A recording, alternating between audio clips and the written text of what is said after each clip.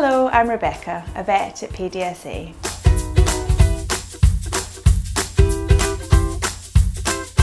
If your dog is showing signs of anal sac compaction, the vet or vet nurse will have a feel just inside your dog's bottom to see if they can feel enlarged anal glands. If you think of your dog's anus as a clock face, these glands sit at approximately the 4 and 8 o'clock positions. The vet or vet nurse will wear gloves and use some lubrication to make the examination more comfortable for your dog. The anal glands are generally the size of a small grape, so we will be able to feel straight away if they are bigger than normal. Once we can feel the enlarged anal sac, we'll give them a gentle squeeze and usually collect the liquid that comes out into some cotton wool. Usually the secretion that comes out is liquid, but it can be quite thickened sometimes when there's a problem.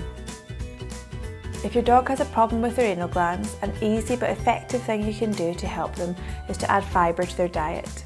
You can do this by, for example, adding a small handful of bran flakes or Weetabix to their normal food. This helps to bulk their poo out a little and empty the anal glands as they pass the stool. If your dog is showing any of the signs discussed, such as scooting their bottom along the floor or licking at their back end, it's important to take your dog to the vet without delay so they can have a thorough check over and have the anal glands emptied if necessary.